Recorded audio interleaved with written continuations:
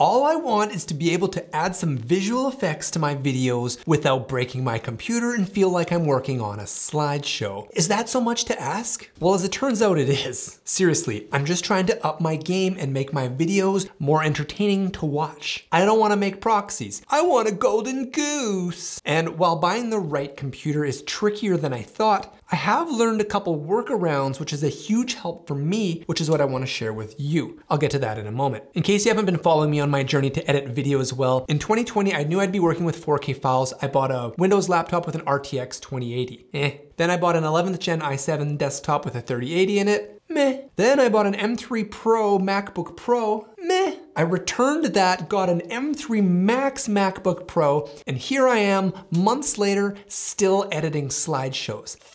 Honestly though, I'm not mad. I love it. This is how I learn, and hey, I get to share what I learn with you. And look, the M3 Max is great for video editing, pretty much any codec smooth like butter, like I showed in my last video. By video editing, I mean trimming the videos, playing around with color, adding basic texts. It can handle anything. It's the best thing I've used so far, no question. However, it falls flat on its face when it comes to adding visual effects. Okay, maybe I'm being a little bit dramatic here. It's actually pretty good. It's just not great. Adding VFX in Resolve as I'm learning is a huge bottleneck for most computers. Let's hop over to Resolve so you can see more about what I'm talking about. Okay, this is 4K 60 frames per second at 100 megabits per second, HEVC, H.265. Look how well it runs and edits on the Max straight out of camera.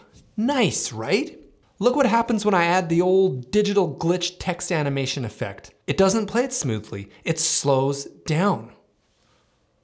I want to be able to use magic masks, track things, add cool texts, add cool effects, but the problem is when your timeline starts getting complicated, the whole thing becomes tough to work on. And the codec you use doesn't really make a difference when working with the effects. I want to be able to watch my footage with effects on without it skipping parts of the video looking like a slideshow. This is GPU power we're talking about, and you need crazy power if you want it to handle this stuff. Or you could do workarounds. The first workaround is you could set the render cache to smart. This creates temporary files or a cache on your hard drive from areas in your timeline Resolve predicts will require high processing power. You have to add the effect you want in the timeline, then wait for it to cache before it plays smoothly. It works great and enables the files in your timeline to fly. Seriously, it's really cool. The downside of using this is that it often caches a lot of files, and when you're paying thousands of dollars for a MacBook, chances are you didn't buy more than 1 terabyte hard drive, and if like me, that's all you got, well, this cache is going to fill up your hard drive fast. Yikes. Sure, you can buy external SSDs and set them as the cache, but I don't really want to buy more things. That's the whole point of upgrading my computer. Plus, I hate having to remember to delete the cached files, yada yada. Though, to be honest, I will probably do this as my main way of editing moving forward when adding effects, unless you can suggest a better method.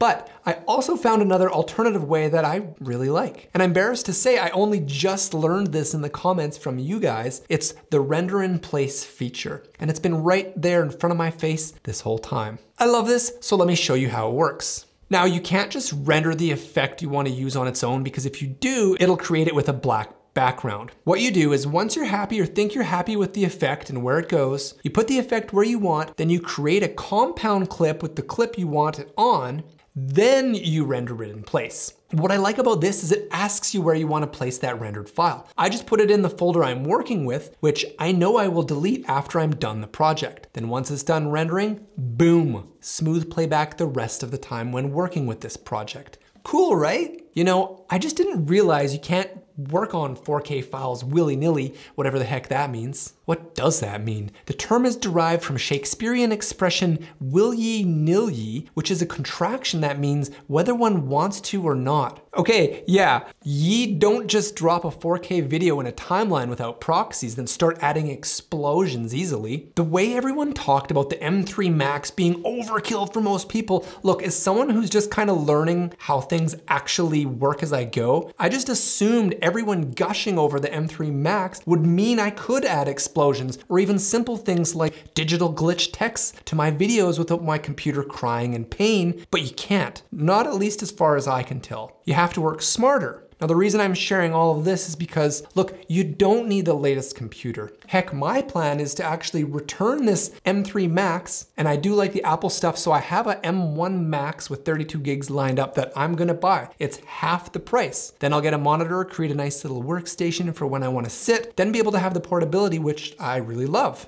And hopefully the M1 Max gives me enough of the performance. And now that I'm learning where the bottlenecks actually are when video editing, I can create workarounds to enable my creative mind to run wild while not worrying as much about what I can or can't do based on my hardware and without knowing Resolve very well. Anyway, I hope this helps you or gives you some ideas on how you too can take your video editing to the next level without waiting around or wanting to bang your head against the wall because your new computer you bought sucks. It doesn't. If you like the video, please hit the old like button, drop a comment below so we can talk about it, or if you haven't subscribed already, I'd love to have you. I'm trying to grow a couple YouTube channels, and on this channel, I share what I'm learning about when it comes to camera gear, video editing, and all things YouTube. If you missed my last one, check that video out here. Otherwise, maybe watch this one next. As always, thanks for watching, and we'll see you next time on the SAD Studio.